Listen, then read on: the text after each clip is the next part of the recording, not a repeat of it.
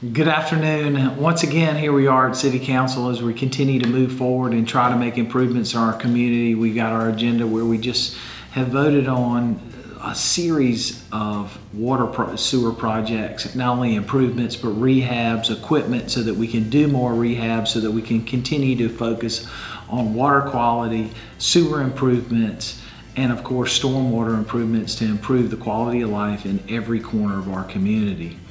We also have had a lengthy agenda around zoning, lots of annexations, comprehensive changes to our zoning laws to make sure that we're dealing with the day-to-day changes in our society, our needs, and finding things as we had changed our code that need to be tweaked based on personal experiences by our citizens. So improving every day to make sure it's easier, it's much easier to understand our zoning laws, but also to apply and use them to do whatever you need to do. If it's building a new building, it's doing a rehab, it's getting the right zoning classification so that you can make sure your project, your community's project is done correctly.